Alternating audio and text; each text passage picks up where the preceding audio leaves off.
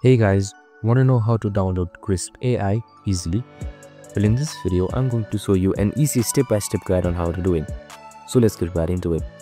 Now first up, open up your favorite browser and simply search for Krisp AI.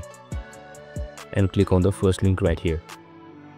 This should direct you to the official Krisp AI website. Now for you to download Krisp AI, you need to first make your account. For that, press Get Krisp for free right here. And if you want some more detailed version of how to create your account, I've made that as well. You can just simply watch this video right here. And once that's done, you will be provided with this page right here, where your account details and your meeting details is given.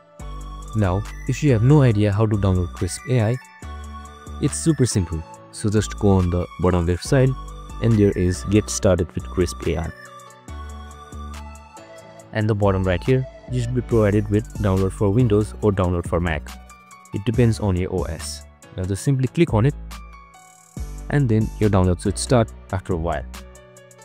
And once your download is done, open the File Explorer and head towards the downloaded file. Now open the exe file right here. Now the Krisp installer should open. Now just simply click on Install right here.